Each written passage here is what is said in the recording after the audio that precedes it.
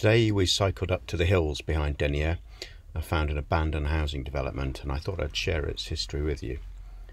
So in the 1970s, planning was granted for a Swiss firm to build 600 houses on this hilltop.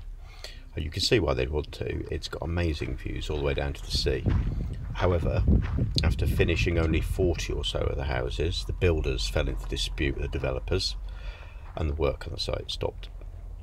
In 1987, whilst this dispute was going on, the area was decreed part of a wildlife protected zone and the planning approval was rescinded.